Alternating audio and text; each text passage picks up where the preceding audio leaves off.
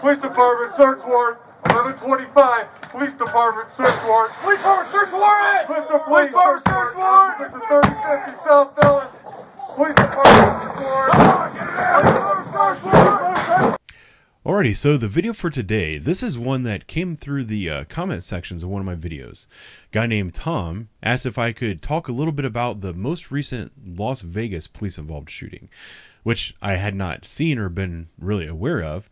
And he was actually nice enough to send me a couple of links. So the article I have for you looking at right now, this is not one of the links he sent, but this is something that I found when I was looking into it. And I wanted to kind of address this, and then we're going to go into what really happened. So the article that I found is, while serving a warrant on the wrong person, police execute a teen as he's sleeping on the couch.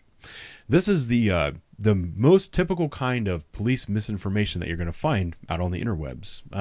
So what you have here is, this is a picture that looks very much like a teen who is just peacefully sleeping on his couch.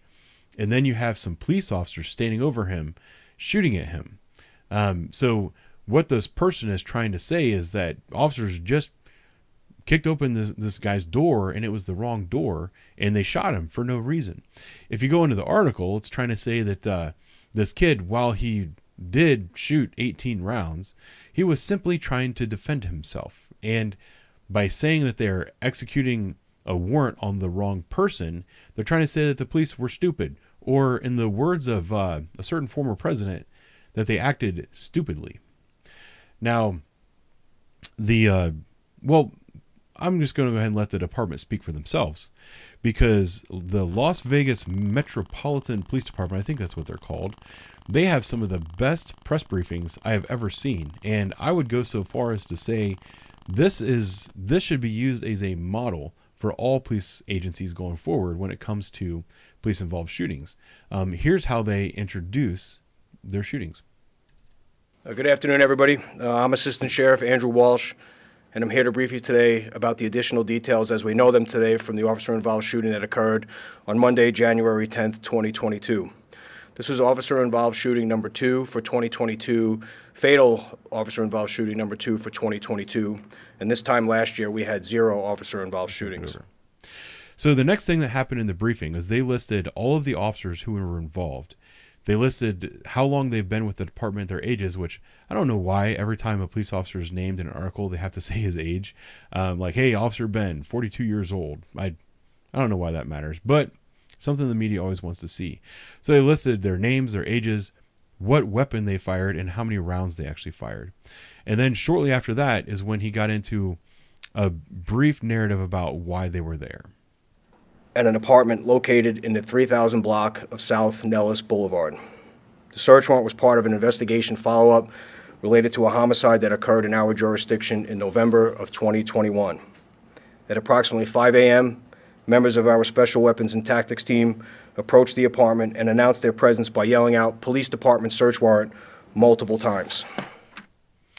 All right, so this is where the narrative from the police department and the narrative from these people who are telling these stories that are spreading misinformation, this is where it begins to kind of divide. Because what people on the internet are going to try to make you believe is that this, I think it was 19-year-old guy, was just laying on his couch at home asleep, minding his own business, and the police just opened the door and he had no idea who they were, so he began shooting at them. So when right there the chief said, you know, they knocked and announced multiple times, well, here's what that sounded like. Police Department search warrant. 1125. Police Department search warrant. Police Department search warrant! Police Department search warrant. 3050 South Dillon. Police Department search warrant. All right, so I'm not going to show the actual shooting that happened. The reason for that is I don't want this video to get age restricted. Every time you show police involved shooting on YouTube, it gets age restricted. And then there's a lot of people who complain to me that they were unable to watch the video that I shared. So instead of showing the actual shooting, what I'm going to do is I'm going to link this briefing in the information section, or the description. The description of this video will contain a link to this whole briefing that contains the entire shooting from multiple angles. But what I'm going to do, instead of showing the shooting myself, and instead of describing it to you or draw pictures. I'm going to let the assistant chief himself do that for you. So this is the next part of the briefing. As the SWAT officers made entry, they were immediately met with gunfire from a male who was later identified as Isaiah Tyree Williams, who was laying on a couch next to the front door. SWAT officer Kerry Kubler was the first to enter the apartment and was shot multiple times by Williams. Officer Kubler fired one round before falling to the ground. SWAT Sergeant Backman and SWAT officers Clements, Rothenberg, and Gonzalez exchanged gunfire with Williams until he was struck and stopped firing his weapon at officers. All right, now the next part of this that some people claim to be controversial is the fact that the person that they were looking for was not home. So the person that opened fire on the officers was not the person that they were looking for out of this homicide investigation. This is the part where he describes that. And during this investigation, detectives determined that Williams was not the suspect in the homicide from November of 2021, and that suspect was not in the apartment during the officer-involved shooting. All right, so they talked about that briefly, and then the next thing he's going to do is give you a little bit more details about what actually happened. So they did the breach, and then he talked about the shooting. Now he's going to give you a little bit of information, some still shots of what that looked like to the officers. And you can see in this still photo, this was taken from Officer Kubler's camera.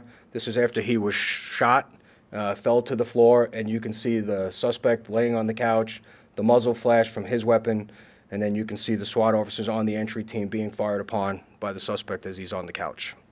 The next photo, this is Officer Kubler's vest. One of the rounds that he was struck with struck the left side of his vest, which would have been covering his part of his torso, and then there's the bullet actually lodged inside the vest. This is Officer Kubler's holster or thigh rig, and you can see the damage from the bullet is circled there, but you can see where the crack in the holster over by where the barrel of his firearm would be, his handgun would be. And then the next photograph, this is Officer Kubler's rifle, the muzzle of his rifle, which was also struck by gunfire. This is the shield that Officer Rothenberg had on the outside window of the apartment, and you can see where the shield was struck by gunfire. So when the suspect was laying on the couch, he not only had the opportunity to fire at the officers on the entry team, but he also fired rounds through the window at the officers that were on the outside. Alrighty, so now you've had all of the information, basically all the information that was in the press briefing. Before I go ahead and address the person's tweets and the article that I mentioned before, like this person, let's read this again. If I haven't read this yet, I'm sorry. Watch as cowboy cops in Las Vegas, Nevada serve a warrant on the wrong person, kill him as he tries to figure out if he's the victim of a home invasion. So I want to show you the entry again, and then I'm going to provide you with my thoughts. Police Department search warrant, 1125. Police Department search warrant. Police Department search warrant! Police Department search warrant! This is 3050 South Dillon. Police Department search warrant. Police Department search warrant! Alrighty, so clearly, as you can see, the officers were serving a search warrant. They gave the people inside the residence multiple opportunities to figure out who it was that was knocking on the door. Now, when she says that they served a warrant on the wrong person and then entered and killed him, she's not accurate. Well, she's just, what she's showing is that she doesn't know what she's talking about, because the officers were not serving an arrest warrant for a person. I don't know if the guy they were looking for even had a warrant for his arrest. What they were doing was they were serving a search warrant for a suspect. Now, a search warrant is good for an entire residence or whatever the area that's named that they're trying to search for. The reason that you would file a search warrant rather than a arrest warrant is because there might be multiple people in that house that are up to no good. And once you enter, if you find kind of information or evidence that there's more wrongdoing at play, then you can actually have the ability to go ahead and charge those crimes as well. Not only that, but they were looking for a homicide suspect. And if they filed an arrest warrant for that person with that address, had they entered the home and there were some guns and things in the home, they would have to go ahead and turn around and file for a search warrant so that they could go back and collect evidence to see if any of those weapons were used in the homicide, as well as any other evidence that might be in there. So what they were doing was they were executing a search warrant, which allows them to search that residence for any evidence that would help lead to the solving of the homicide in question. So they did not try to execute a warrant on the wrong person. They were executing a warrant on the address. And they didn't just go inside and kill somebody. The person that was inside, which you can see the video if you watch the briefing, it'll be linked in the description below. As soon as they entered the apartment, he began firing on them. The person inside the apartment fired 18 rounds, striking 2 officers. One of the officers was struck 3 times. The other officer was struck 1 time. So to me, it's clear what really happened. And I want to address kind of the way they did the whole knock and announce. You know, you're looking for a homicide suspect, really. You're entering an apartment that you believe a homicide suspect is inside. You don't want to give that person a lot of time to make a plan for how they're going to react to the officers once they come in.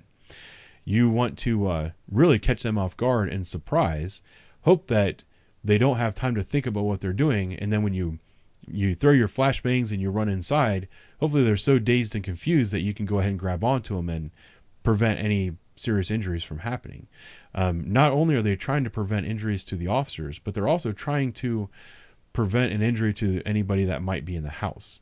By giving people more time to possibly set up some kind of defense, it also makes it more likely that there's going to be a use of force in that situation.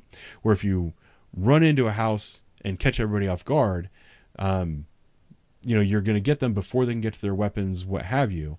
And it's just safer for everybody, including the people inside the home. So that is the reason that they made those kind of announcements and that kind of entry. So I hope the way I presented everything to you makes sense. I hope you've learned something from this. I don't know. Let me know in the comments below if you think the officers did the right thing in the way that they served this warrant. I'll talk to you guys soon.